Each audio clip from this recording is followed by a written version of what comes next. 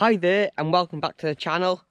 As you can see, we finally got the hedge cutter on the back of the Case Puma and we finally got it out into the field. It's a lovely day and the hedge is ready to be cut. As you can see, it's pretty overgrown and that's the hedge we're going to be cutting today. Well, we're cutting this whole field and most of the hedge is like this anyway. But we finally got the hedge cutter on. I'm not going to lie to you, I don't really know much about hedge cutters, but it's got power arm 55 EDS. If anyone can tell me in the comments what that means, that would be very much appreciated. So I don't know how far the arm reaches, but I think the head, there's a 4 meter head on it. And as you can see, as a second-hand hedge cutter, it's not too bad.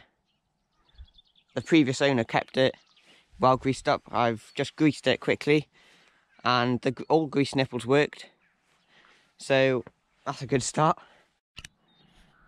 So I'm just going to hop into the cab now and show you what the controls do. I don't know what all the controls do though. I know I've got a pretty good idea what the joystick or the things on the joystick do, so I'll just give you a quick walk around that. And I'm just going to say before completely starting the video, this is only going to be a short video. I'm probably going to have a part 1 and part 2, but this is just going to be a walkthrough my first day on the hedge cutter. And then next video, which is either going to be Monday or Tuesday, that's going to be the proper hedge cutting video. So this one's probably going to be a 3 or 4 minute one, but I hope you enjoy and we'll get straight into looking at the joystick and the controls.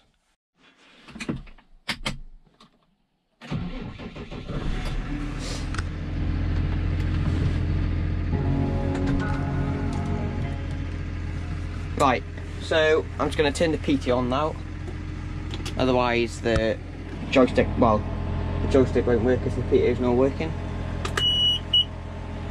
So, right, we'll have a go.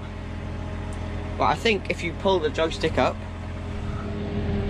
yeah, it moves the arm up, and then if you push it down, it moves the arm down.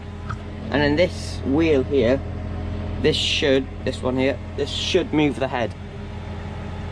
Yep. And then the other way.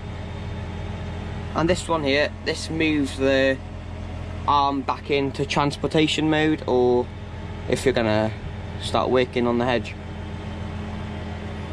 So I know the basics of the controls, but when it comes to this box here, I'm not gonna lie to you, I don't know much about it. I know this button here, this starts the flails up on the header, and this one stops the flails. But for the rest of it, I'm not gonna lie to you, I don't have a clue. But if anyone knows what the rest of these mean, drop a comment and I'll be very much appreciated. So we'll start cutting the hedge up, and as I said, this one's going to only be a short video. The big video is either going to be Monday or Tuesday, so we'll get on with the video. I hope you enjoy it, and I'll catch you in the next one, which is going to be Monday and Tuesday. Hope you enjoy.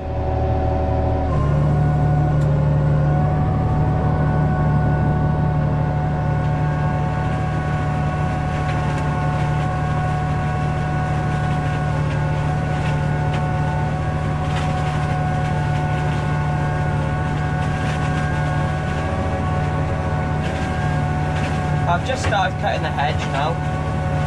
I'm not going to lie to you, I don't know which is the best way to go about it. Is it to chop the top of the hedge first, the side of the hedge, or the bottom of the hedge?